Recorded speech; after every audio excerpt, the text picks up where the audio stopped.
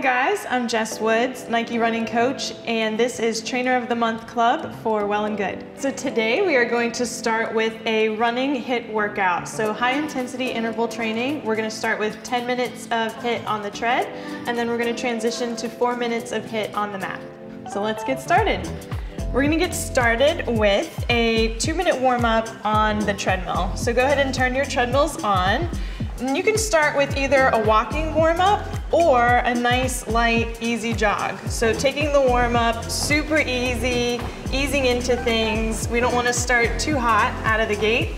I'm going to start with just about 30 seconds walking, and then I'll transition into a nice, light, easy jog.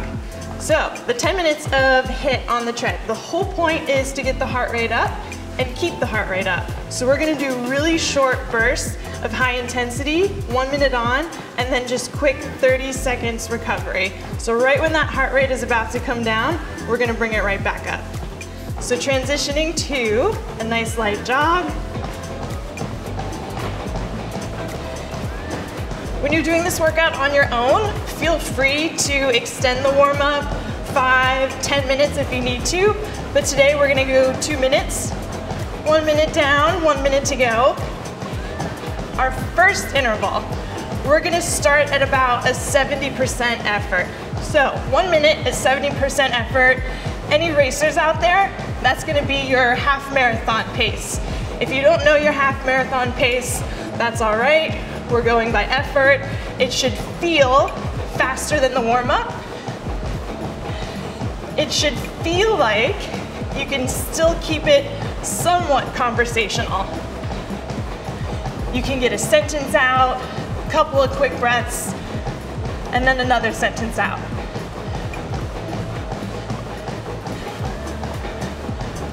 In 15 seconds, we're going to bring the speed up for 1 minute to that 70% effort.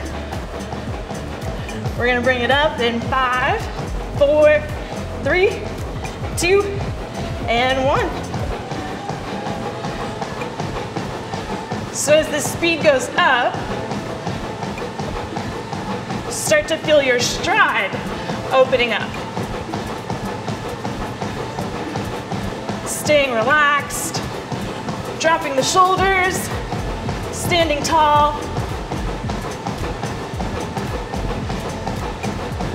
If you feel totally out of breath already on the first interval, back off the speed a little bit.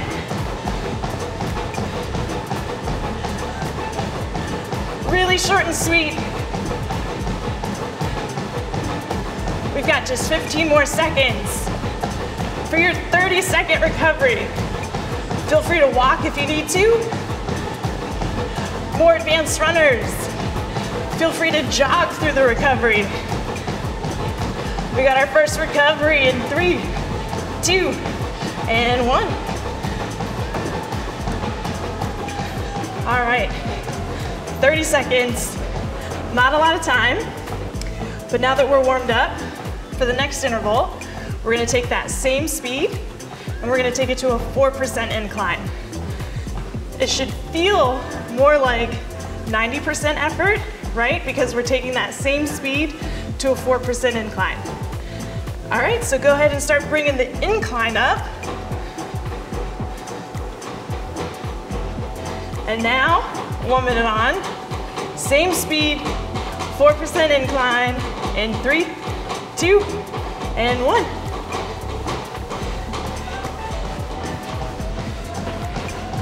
This time, as the incline goes up, instead of the stride opening up, we want quicker, shorter, choppier strides as you start leaning into that incline. As I feel the incline come up, I can feel myself rising up onto the ball of my foot, ripping the treadmill back.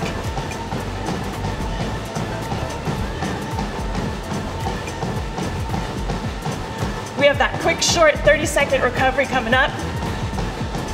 We'll bring the speed down first, and then the incline.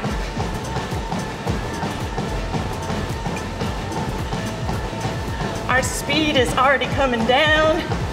In 3, 2, and 1. Speed coming down. Another quick 30 seconds to recover. Incline coming back down to flat. All right, 2 intervals down. We've got 2 more to go, and then 1 fast, all-out interval. So we did that 70% effort. Now we want 1 minute, back on flat ground, faster speed. We're thinking 80, 90% effort. So racers, 10K, 5K race pace. So we've got 1 minute on, back on flat ground. Just as that heart rate is about to come down, we're already here. 1 minute, 80 to 90% effort. We're thinking about 0.5 faster with the speed. Here we go, 1 minute. 3, 2, 1.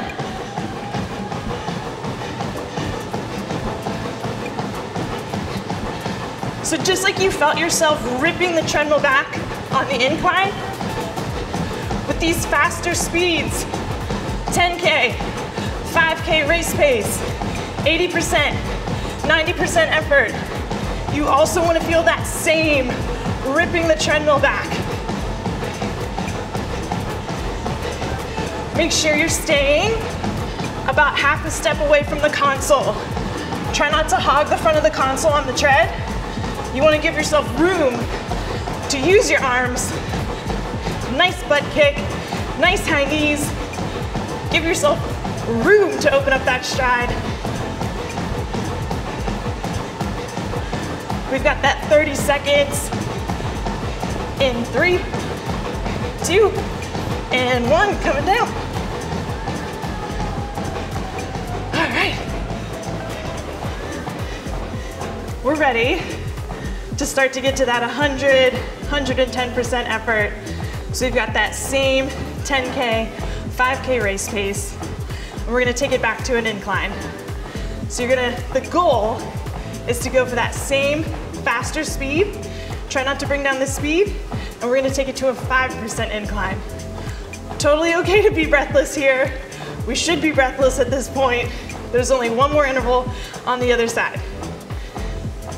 So go ahead and bring the incline up first. Bringing it up to a 5% incline. Same speed as the last interval. 1 minute on, in 3, 2, and 1. As you're getting fatigued, try not to let those shoulders scrunch up. Try not to carry your arms. If the legs are tired, use the arms, right? If we're driving the arms, elbows straight back, the legs are gonna follow. We're leaning into the hill, but we're leaning into it, still staying nice and tall, trying not to hinge forward at the waist. This is our last incline. We're at the top in 10 seconds. Stay tall, proud open chest. Last recovery in 3, 2, and 1. Bring it down the speed first. Bring it down the incline back to flat. All right, final interval.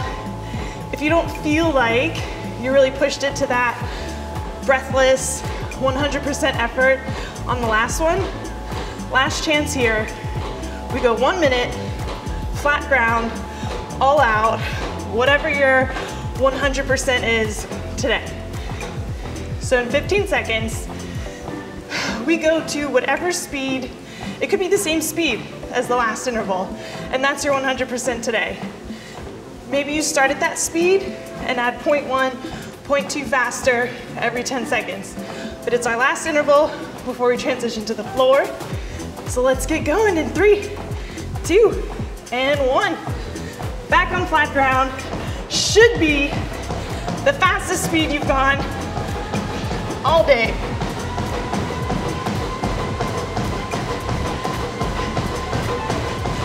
Putting it all together. The form that we talked about on the hills. We can use that on this final sprint on flat ground. Staying tall, shoulders relaxed, ripping the treadmill back.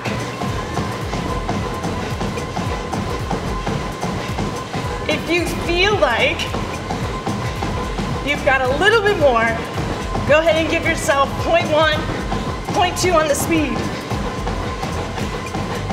We're 30 seconds down, 30 to go. It is okay to be breathless here.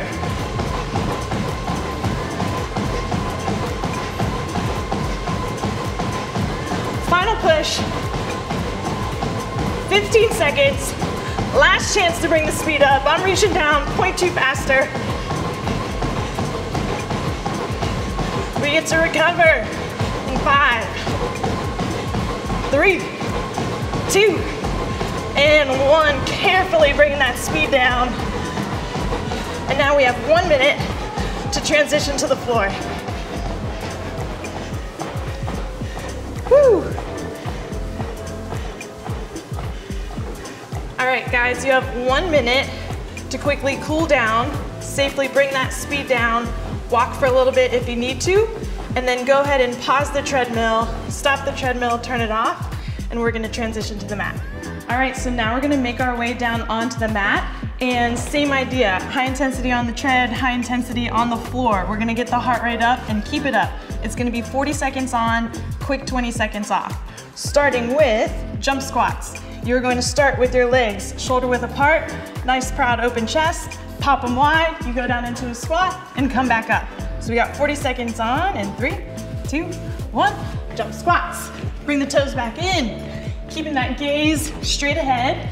And now let's try and pick it up. The whole point is to get the heart rate up. We've only got 4 of these. You guys are all ready. 10 seconds, down, 30 seconds to go. Let's see how many more drop squats we can get in. Alternating left hand to floor, right hand to floor. We got a quick 20-second recovery coming up in 10 seconds. Coming on down to the mat in 5. Coming on down in 3, 2, and 1. Quick 20 seconds to transition. We're gonna come on down. We have plank with shoulder taps. Getting the heart rate up, coming down for some core. Get into that solid plank position. Nice, solid line from heel all the way to the crown of your head. In 3 seconds, hold that plank position. Shoulder taps in 2, 1. Right hand to left shoulder. Left hand to right shoulder. The whole point is to keep the hips super stable. We don't want to see those hips swaying side to side. The easier it is, the wider the stance with your feet. We want a flat back. Try not to arch the back. Protect your back by activating the core.